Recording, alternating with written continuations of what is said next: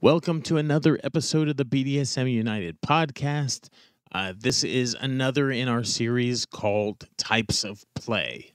I'm Primal Piggy. You can find me on Facebook at The Primal Piggy, all one word, or as the admin of a rather large Facebook page, about 120,000 followers.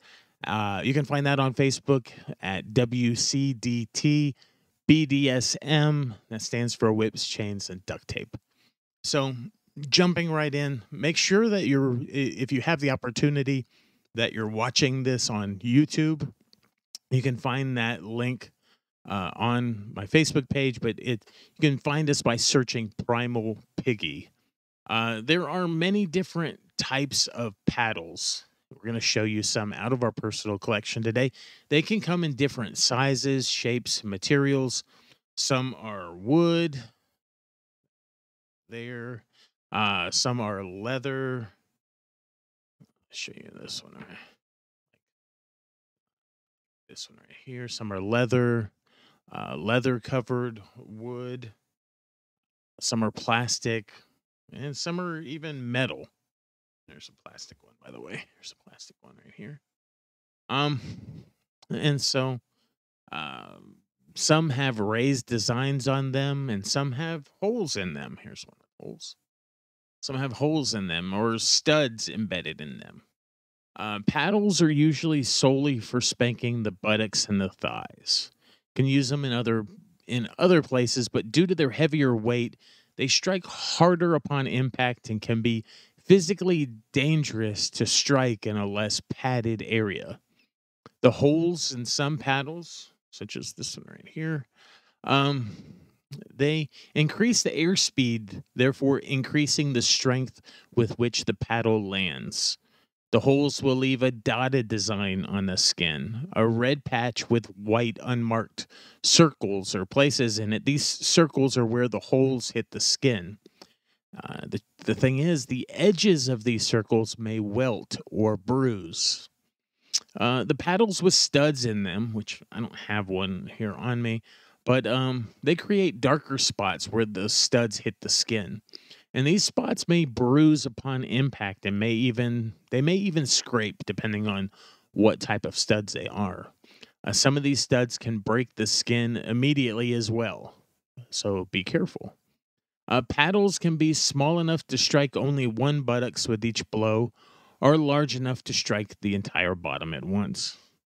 Paddle like paddle like this right here uh, is good for hitting one buttocks, but something larger like this one right here, I can hit both buttocks at the same time with this. It's long enough to do that. Um, crops come in different lengths and designs as well. They're kind of like paddles. Here is a riding crop right here. Riding crop right here. It's different lengths right here. This is one of my favorites right here. The tips are usually what is used to strike the skin. Let's see which one. Put it right there. And the tips are called slappers. They have different widths from thin to wide. This one's rather thin, but they make them in a wider variety as well. And they can be squared or pointed. The tips can be a single strip of leather or one that's doubled over, like this one right here. They can be stiff or floppy. This one's rather stiff. You can find crops made of both leather and plastic. And depending on the type of the material it's made of and the size of the slapper and its stiffness is how much pain it can inflict. This one right here is out of our personal collection. It's one of my favorite ones here. And it is because the tip is pretty small, you can really hit, it's great for like genitals, or you can hit nipples, or you can hit anything really small with it. And it's rather stingy. And so it's got quite a bit of pop to it. And with a crop, you don't need a lot of action.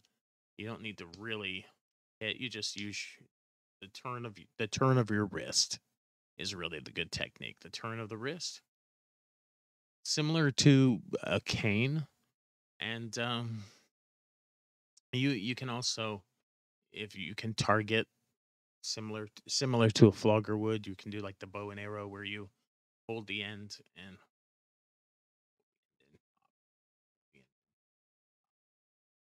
see. Anyways, so crops can be used on a variety of areas on the body. The strength of each blow should be tailored to the part of the body being struck. Buttocks, thighs, calf, and feet can usually take a stronger strike, though the amount of pain inflicted will vary on each part. Calves and thighs and feet are usually more sensitive than buttocks. Breasts, genitals, and shoulders and the back can be struck as well, but the blow should be a lot lighter. So you want to definitely vary it because it can get painful really quickly. The head of the crop will easily leave marks, which can bruise, and these marks are patches of red about the size of whatever the slapper is. So these you leave kind of red, uh, light red, or smaller red marks. A squared slapper has a bit less impact than one with a thinner end, or one that ends in a point. One that's pointed, frayed, braided, or otherwise designed for increased pain will hurt a lot more. There's some that have these little what they call little vampire studs on the end, and so they kind of prickle on the skin. And then there's ones that are studded and things similar like paddles. Welts will also form where the edges of the slapper strikes the skin, and in some cases the edges can be abrasive or cut the skin. These marks can take more time to go away, and many of the red spots will form bruises. The shaft of the crop can be used as a cane for the buttocks or the thighs. Just be careful when using the crop in this manner, as the tip, has a tendency to wrap around and snap hard against the skin, which can create damage, like unintended damage. So you can use it a little bit like a cane, but this one's rather flimsy, so I wouldn't really use it like a cane. I would use a cane as a cane. But if you don't have a cane, a crop, can come. It can uh, serve somewhat of a dual purpose.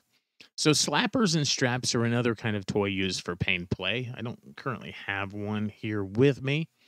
Um, Slappers are usually like heavy leather straps that are split on one end.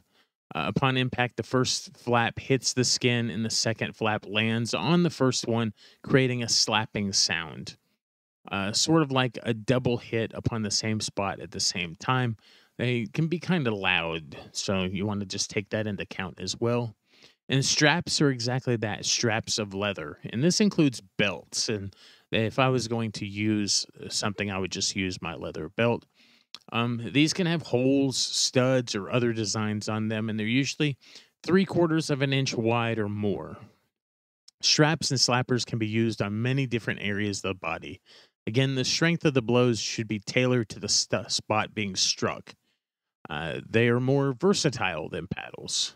Um, and oftentimes people own a belt before they own a paddle. So they're sometimes more widely available. There's another type of strap with a specific name. It's called a toss.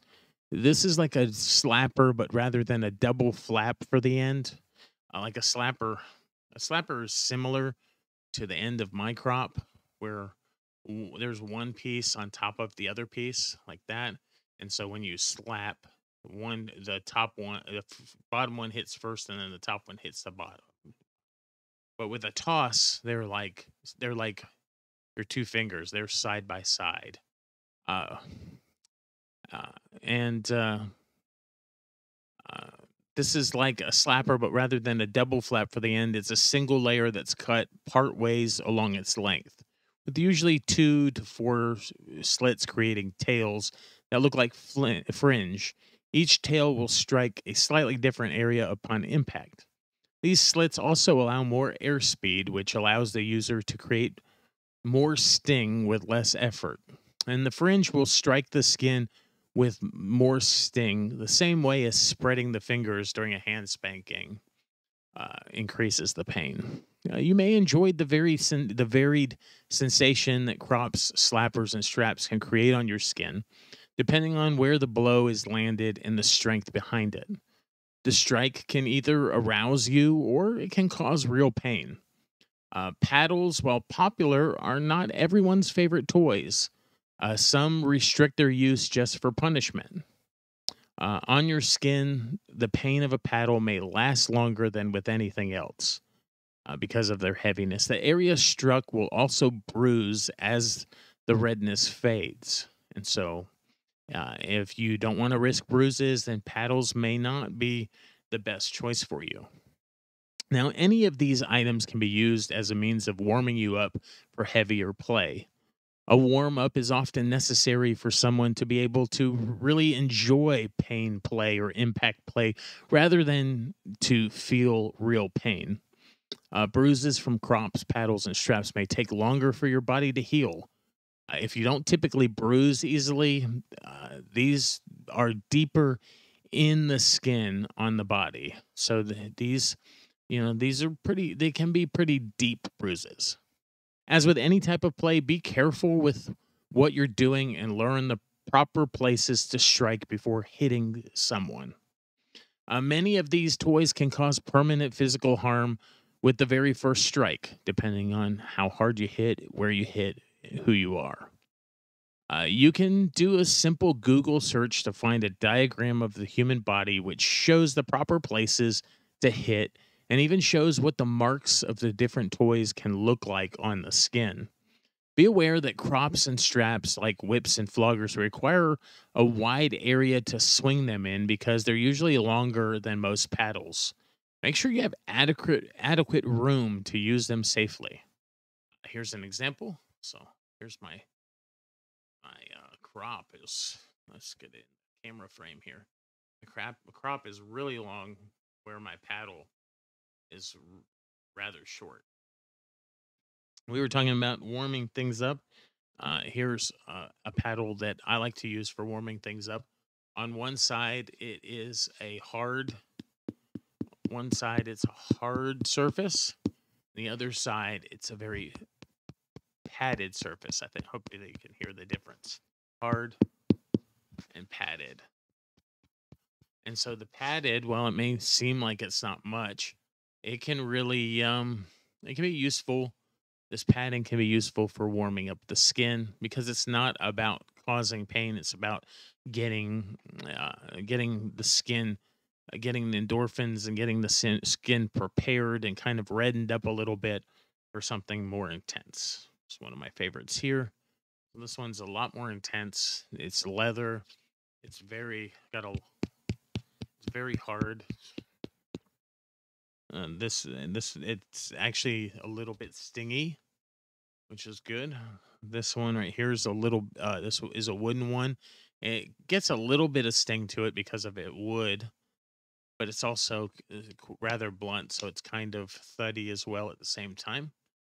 Um, and so leaves really red marks. Really hard wood paddle. Here's one right here. This is a rather inexpensive paddle. You can see it's just a thin piece of plastic, and it's very rubbery. It's going to leave quite. It's going to be quite stingy, and it is really bendy. So it can. I don't know if that's the official word, but it's very bendy, very bendable, and so you can get a lot of good slapping with it without a lot of need. You can just use your wrist and get a lot of pops with it. And then this is actually a rather expensive leather paddle here. I think this is from LVX. So it's very intricately designed. And so this is a leather paddle with a wooden handle. And it's quite thuddy with just a little bit of sting. But it's quite hard leather. It doesn't bend very much. So those are just a few in our collection. Remember to play safe and have fun, experiment, and be sure to look that up on Google to see where. And I'll try to put something on our Facebook page at the Primal Piggy, all one word, to show the places that you should hit and the places you shouldn't. A big place to avoid is the kidneys. That's a big place to avoid.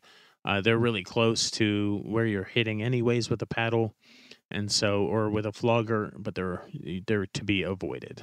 I'm Primal Piggy. Again, you can find me on Facebook at the Primal Piggy, all one word, at Whips, Chains, and Duct Tape, at WCDT BDSM, and also find us on the web at www.bdsmunited.com. If you're listening on your favorite platform, be sure to like, subscribe, leave a review.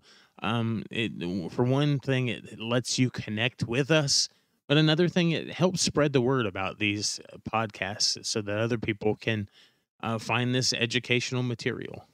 Thank you for listening today.